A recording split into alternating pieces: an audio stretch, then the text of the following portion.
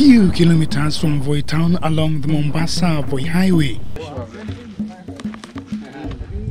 Here we join a team of carbon credits experts from Wildlife Works, ready to take data of trees around this section of the forest. Their aim is to ascertain the amount of carbon dioxide that this forest can absorb from the atmosphere. 6.7. Joshua Kitiro gives us a brief of the process.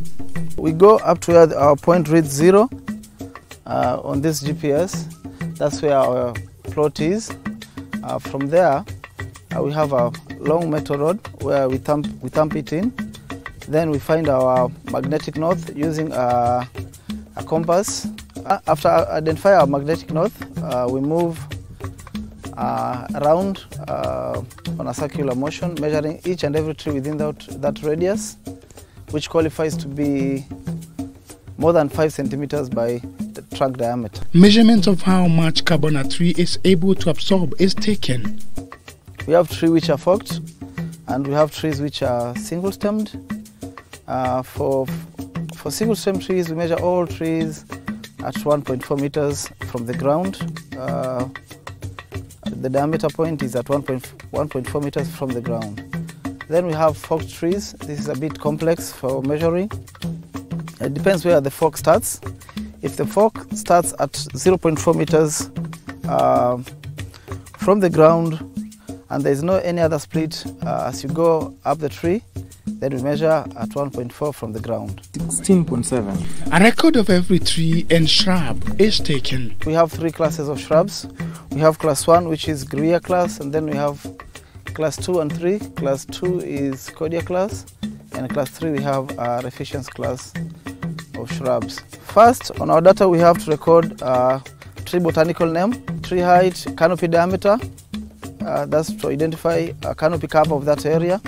Then we measure the trunk, and if the tree is either living or dead, status of the dead trees, of which that's also important for us for carbon calculations.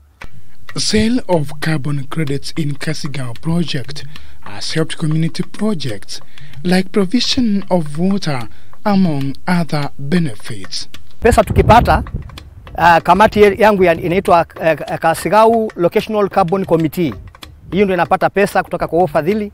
Ikija tunaketi na hiyo kamati, tunagawanya pesa ya mradi, alafu tunagawanya pesa ya basari. Kama hivi kuna tanki linajengwa hapa kwetu Itinyi ambalo litaweza kuhudumia jamii kama watu karibu 700 hivi watapata maji kutokana na huo mradi. Tulikuwa tunachota maji from nowhere paka hapa.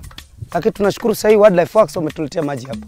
Msitu wa hapa tunautunza kwa sababu watu hapa waliambiwa msikate makaa na miti, mpande miti kwa wingi kwa sababu mkata hii miti tunapoteza carbon air.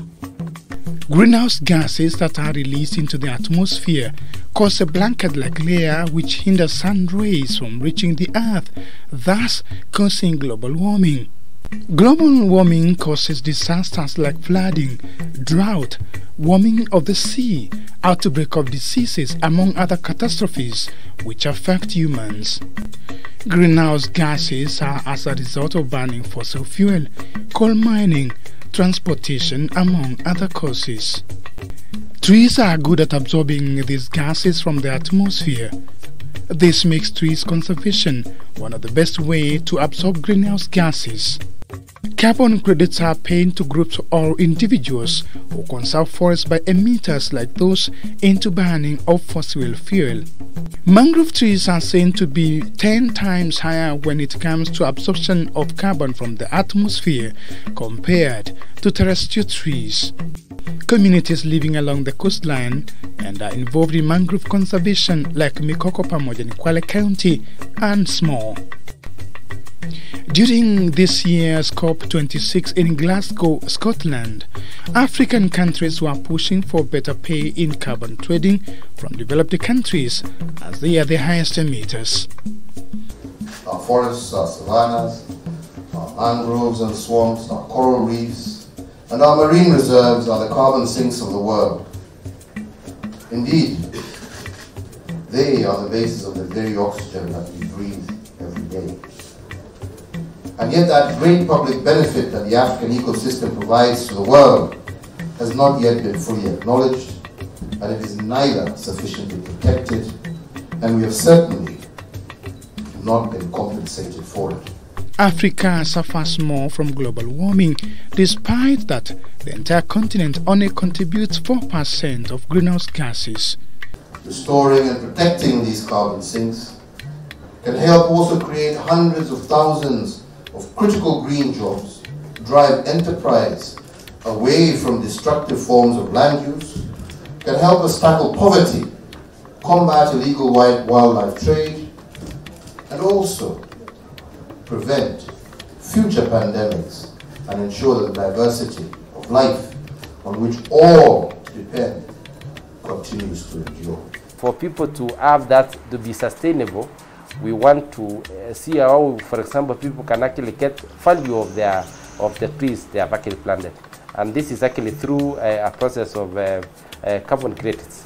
So that, for example, that we can actually plant more trees so that it can actually take care of greenhouse gases that we're actually talking about in terms of as absorbing it. A push for better pay in carbon credits will benefit communities living near forests, thus improving their livelihoods and boosting conservation. Dan Kaburu, K24, in Taita Taveta County.